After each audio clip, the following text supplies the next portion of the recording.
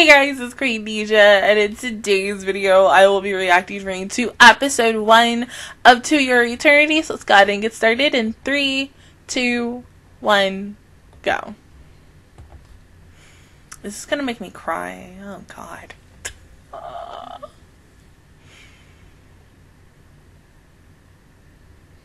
Sir, you're in this? Oh my god. How many shows are you in? This is now the 3rd show for this season that he's in. But you know what? I ain't mad at it. Oh. So basically if you touch something. Oh.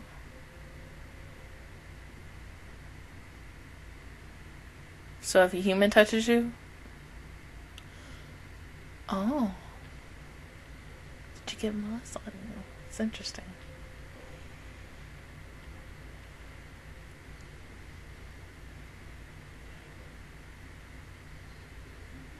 Oh, puppy! Oh!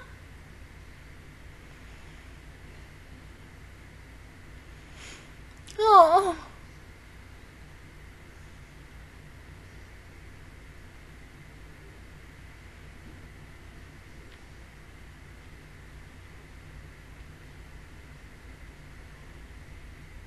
But it was near you, so you turned into it, yeah.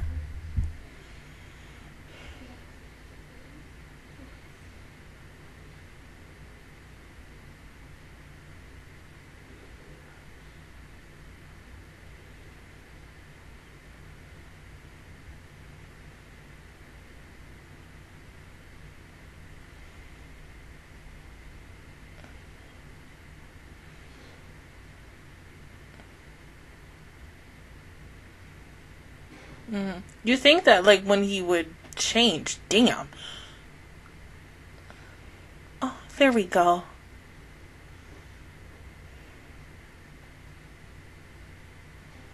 I'm about to be attracted to a damn wolf. You know, but no. First it was a rock, but yeah, that's trash.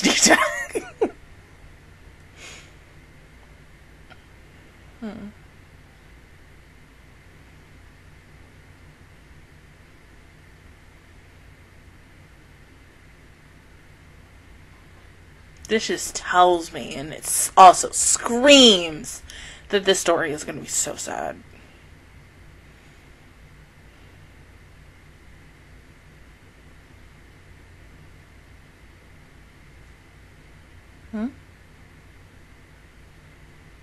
Oh, you're so cute.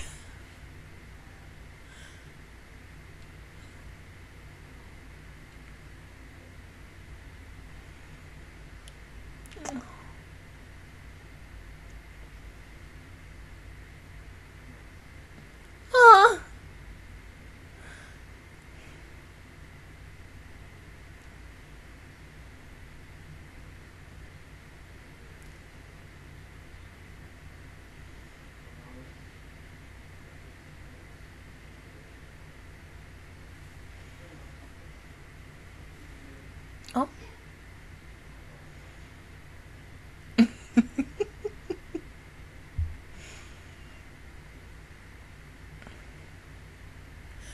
Oh! Oh.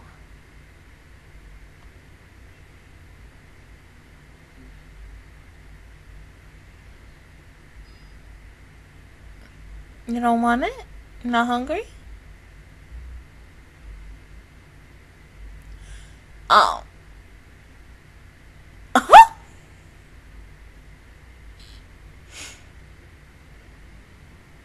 Horn deer milk. What the?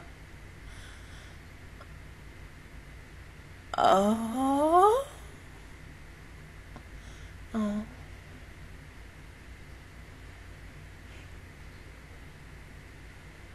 Come on.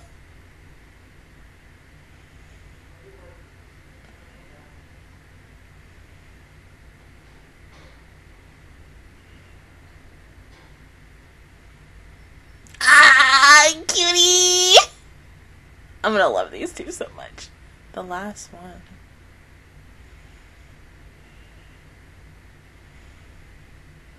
Well, yeah, I mean, emphasis on the last one, because he is the last one. Makes you wonder what happened. Is that Shota Aoi? Okay, you so cute, you puppy. Puppy what?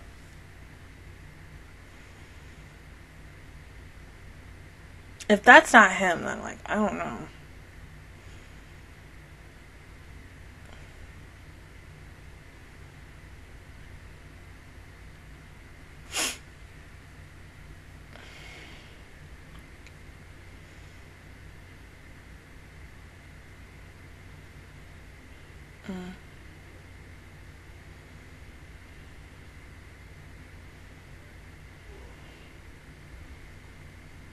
But will you be able to go there together?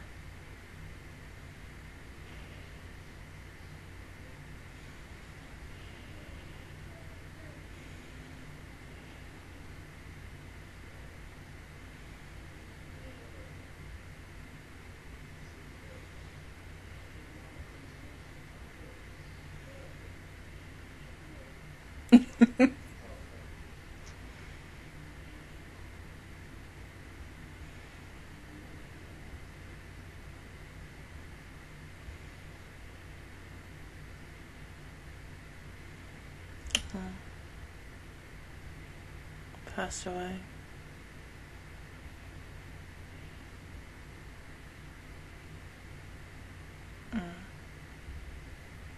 Hmm?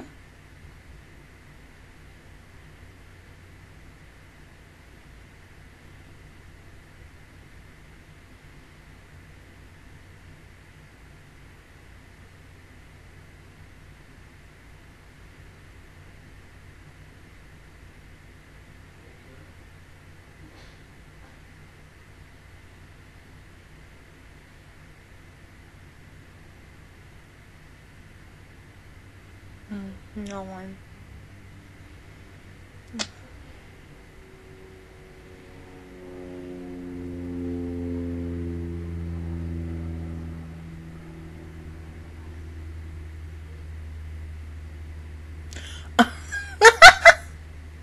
Well, at least you have food.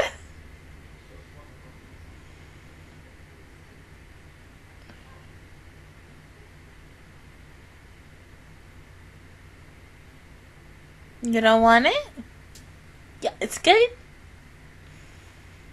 Oh my god, you break. Do you want to cut up? Honey, did you cook that? I mean, I don't know. Well, yeah. Raw fish is also good too, but... Look at him!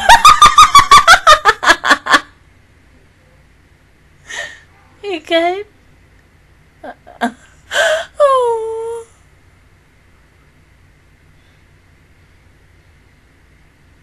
The fact that he copied them all. It's so wholesome.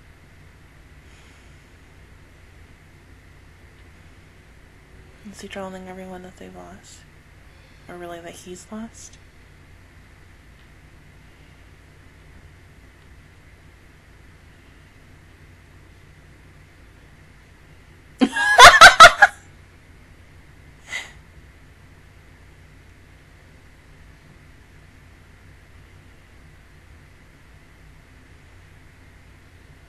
Yeah, because they're all gone. And it's just you. And your pup.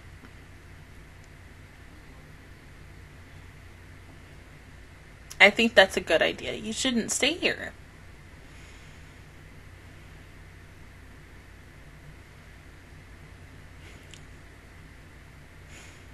No!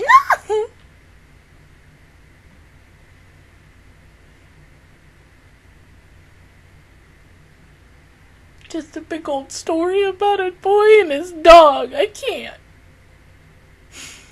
Ah.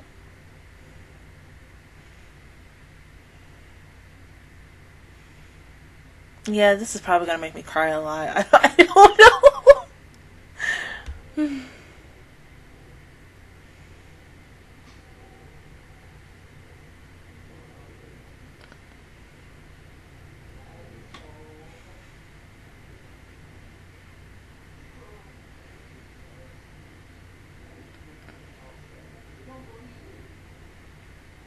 Yeah, because where the hell are y'all gonna sleep?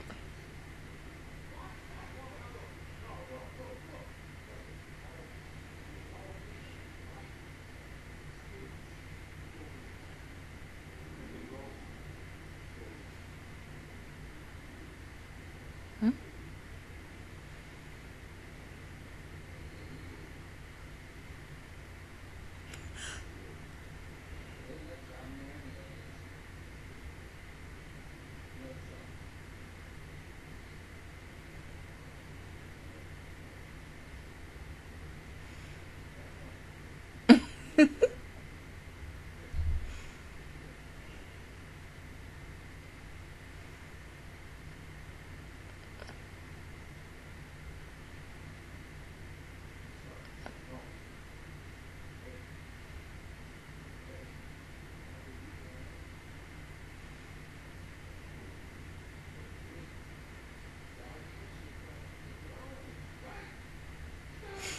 No.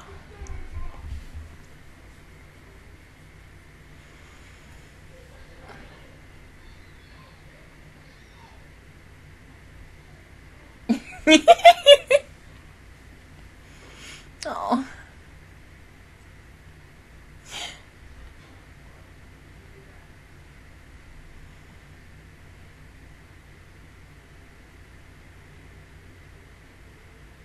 Mm.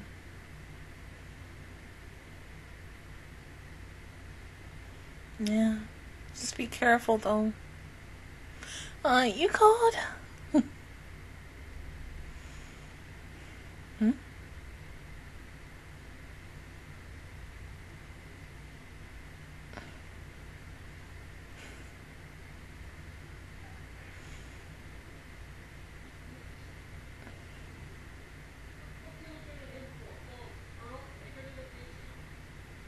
Hmm?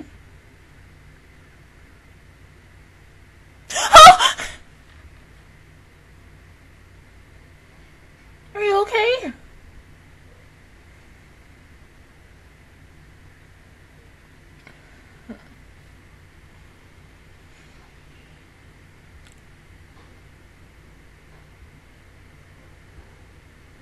Yes and no. Oh. You're bleeding. No. Please don't tell me this kid is gonna die. If this kid dies, I swear to God, in this... Like, not now, but like later on in this series, don't do it. I swear to God. It better be.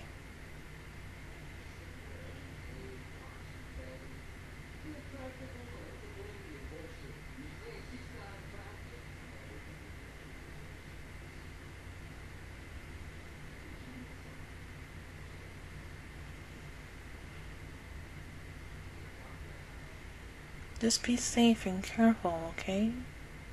We don't need anything to happen to you.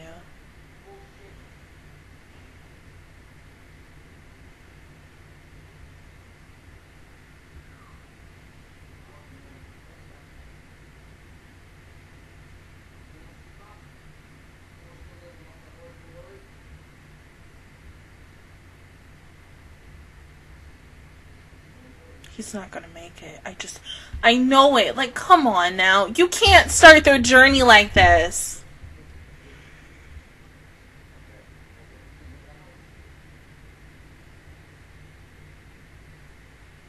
I need this kid to survive.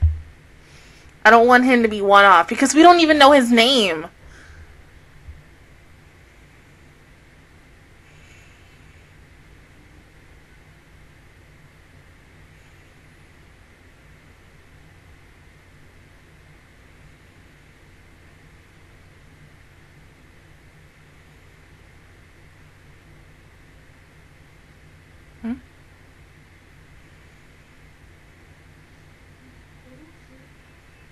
We going the right way?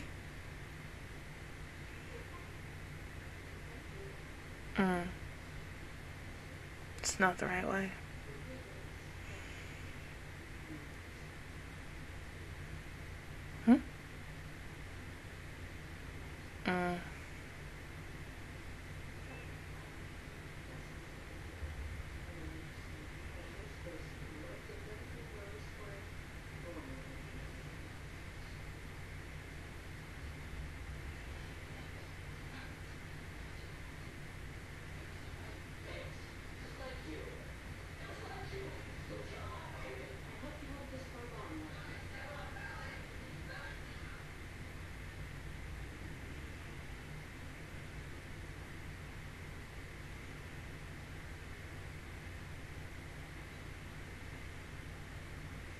Yeah, but at the same time, it's so sad. They're all dead.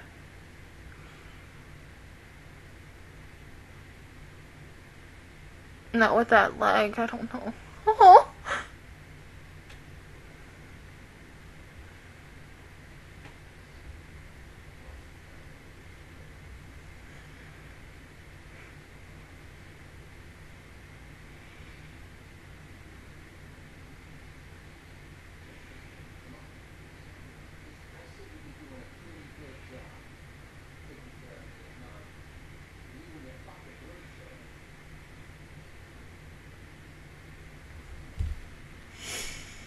Oh, God.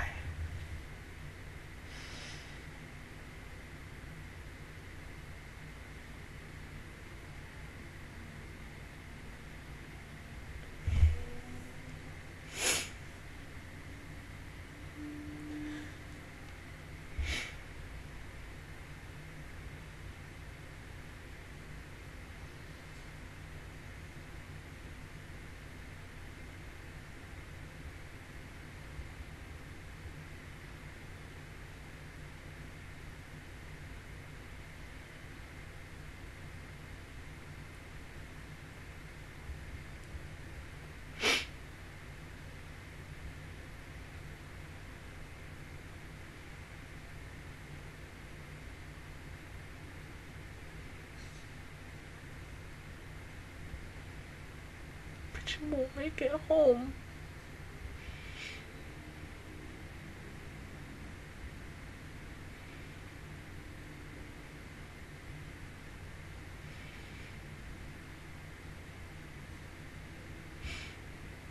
Come on, please get up.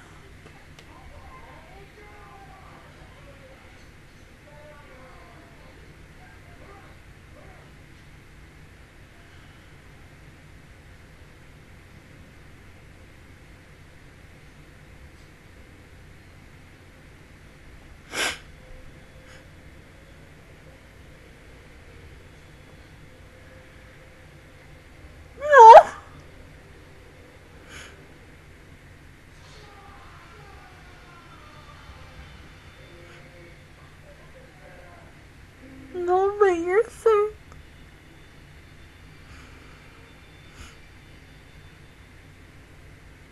No. Yes, I know.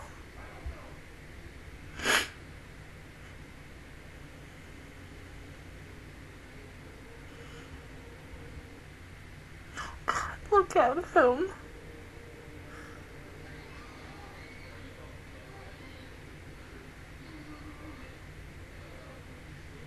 No. He knows you're lying to him.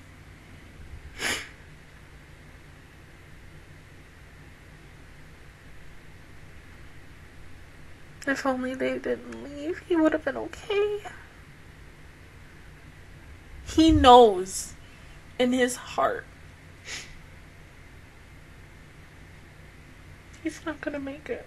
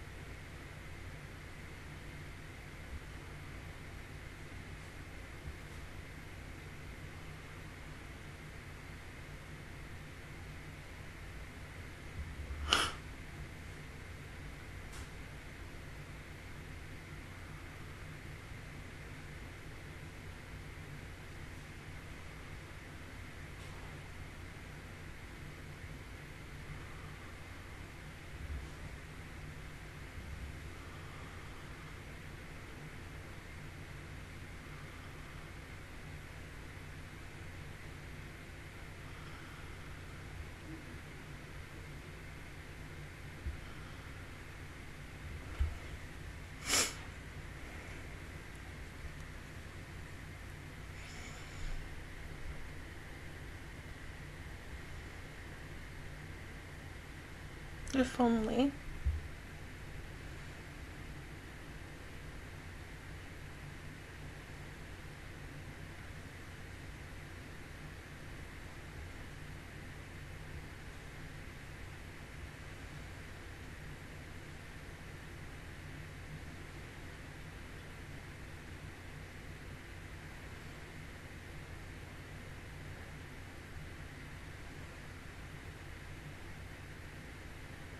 Jesus Christ. God. Queen. How you doing? Queen. Queen. Queen. Ah, Queen. Oh my God, Utana. I'm not ready for this show. Like, I wasn't even ready after this first episode. Like, oh my God. I was thinking he was gonna be okay. That he would have made it through his injuries. And the cold, but of course, like, you could just tell when they were on their way back, and they made it back. You knew he wasn't gonna survive. Oh God, this hurts. And this is only the first episode. Jesus Christ, like, I can't imagine how this is gonna be for the rest of this season. But the fact that y'all got my queen, the queen, to do the opening song. Like, you know, Queen started out doing Kingdom Hearts, and now she up in here doing a song for an anime and Evangelion as well. Like, she's come so far, and she's one of my favorite singers. I'm like, oh God, I need this song to... Oh, so that's the... Okay, that makes sense. Because this morning when I woke up and I was on my phone and I went on YouTube and it said, Utada Hikaru, Pink Blood. And I was like, oh, music video. But it said only 7 seconds. And I was like, whatever this is about to be the bomb-ass song. Like, Chiaki for Kingdom Hearts 3. Like, that's a good song. Like, oh my God.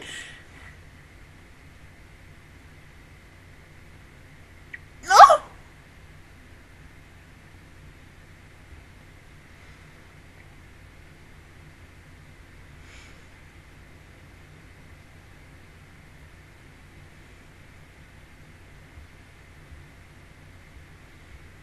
Okay, but as I said, yes, that, any, you know what, any Utada Hikaru song is good as fuck. Like, I don't care. As someone who, a couple of months ago, I think it was like last year, it was like, I think, 1 or 2 o'clock in the morning, because I had been wanting to watch this for like the longest time on my Netflix queue, but, I was so busy, and I said, you know, one night, I was like, we're gonna watch this, and it's gonna be the happiest moment in life. It was the concert that she did. And your girl was in here at 3, 4 o'clock in the morning crying her butt off over almost every freaking song, singing along in Japanese, even though I don't know what I can sing. But that's what I love about any Japanese artist, and how you can feel so many, like, emotions with their music and stuff. I mean, yes, like, as someone who listens to, you know, regular old English music and I listen to mostly, like, a lot of Ariana Grande, because, yeah, Ariana Grande. Kind of a little bit of Taylor Swift. It depends on, like, my mood. But I listen to almost, like, a little bit of everything. I'm not one particular girl and everything. But, like, I listen to a lot of here and there. But, it's, like, also I listen to a lot of Japanese artists as well. And what I love about Utada Hikaru's music, she just makes you feel everything. And almost everything is a freaking song. Like, I remember... when I first heard both versions of Simple and Clean, and especially the second version of Simple and Clean that's at the end of Kingdom Hearts 1, and, you know, I think it was like 9, 10-year-old Deja could not defeat freaking Riku Ansem, and got sick and tired of hearing that freaking, you know, that whole dialogue all over again. It was either the not Clayton or, you know, it is I, Ansem, and always getting triggered on that ish. No matter how old you were, you got triggered on that. And then, you know, finally Mora was like, yeah, we're gonna get skippable cutscenes when this comes to PlayStation 3. But I remember the day when I finished the game and hearing, you know, the Simple and Clean remedy and such, and crying my butt off and such. She just makes you feel everything and any song, and you were just like, yes, like, Queen, I hear you, like, oh my god, I can't. This is gonna be a really good show. I just know it. I just hate the fact, because I was thinking, from when I saw the trailer of this a couple of weeks ago, because I was already signed up to this, like, I think months, probably like whenever this show got announced for this. But then when Utada came, I was like, oh, hell yeah, let's go.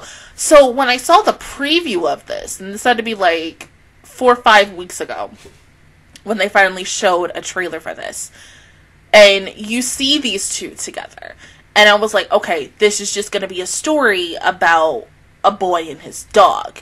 And nah, y'all, this is a completely different story. So it's now wondering, is now since he is this kid, he's gone from a rock to a, well, no, he's gone from an orb to a rock to a wolf to now a boy. Is he going to take the name Xurion? Is he going to, when he talks next week, is he going to sound like this boy, or is he going to sound like one of my other husband male sayers? Because, oh god, I'm not ready to hear him speak again. I mean, after him playing Nanamine in Jujutsu Kaisen, and then him also playing